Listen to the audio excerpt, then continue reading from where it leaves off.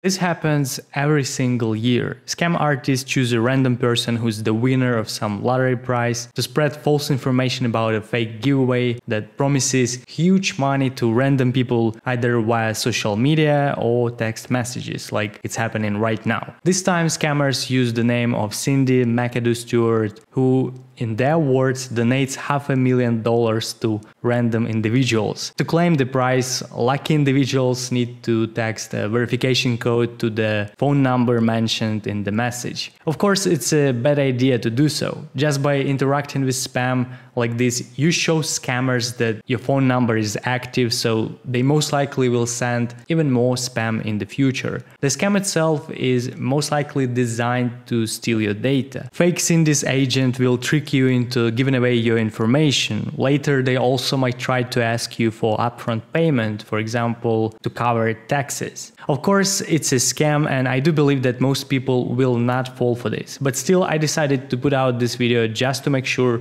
no one gets scammed. Share in the comments if you also were a lucky individual who's about to receive a huge donation from Cindy. Anyways, take care and good luck to you all.